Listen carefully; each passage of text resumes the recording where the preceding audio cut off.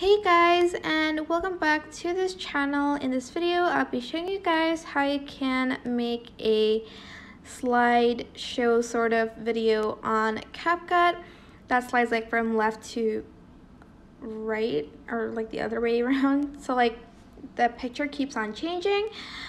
First you're going to select a white background or any background you like, and I'm just going to choose some pictures and make sure it is an overlay. So go to overlay and add overlay to add in your pictures, and I will be right back.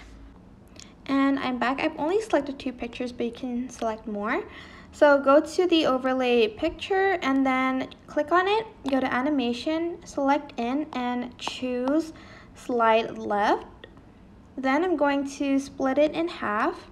And then on the second one, I'm going to go to animation, out, and choose slide left again.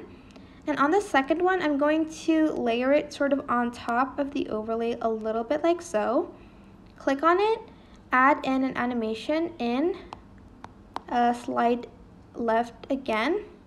And then for the out one, don't forget to splice it, and then animation, out, and slide left. And you're just going to keep doing that until you run out of pictures.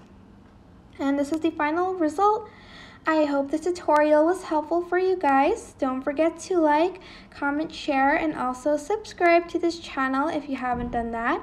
If you have any questions, just leave it in the comment section down below and I will try my best to answer them all. Thank you so much for watching. Bye!